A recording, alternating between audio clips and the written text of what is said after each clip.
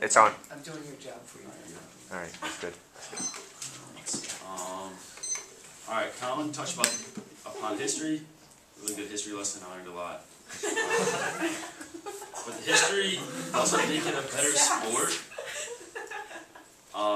Like just the history of sport doesn't make it a better sport because the reason it's called America's pastime is because baseball is invented by Americans as opposed to us just coming to America. I don't know beginners, but just come to America and lacrosse already being here. So that's why it's called America's pastime. I don't really know what makes it a better sport.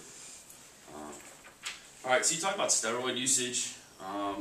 This doesn't prove what's a better sport. We both stated in our constructives in the beginning that we're not going to argue if it's a sport or if it's not a sport. And what you got from your cross, what you established was that there was steroid usage in the over a certain time period, early in the 2000s and the later 1990s.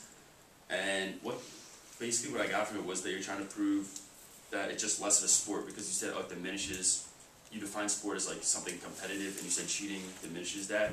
So if we talk about the actual game, we're not talking about the players of the game, we're talking about the actual game of baseball and the actual game of lacrosse. You didn't prove anything to say that why baseball is worse. You brought up college sports. No one follows college sports. There's like there's football and basketball is it. And when I said ESPN, I should have been more specific. I mean, as a general, like more sports networks. So that's pretty much it. In my debate, I didn't really think I put down lacrosse. I didn't say like why lacrosse is a bad sport. I just said why baseball is better.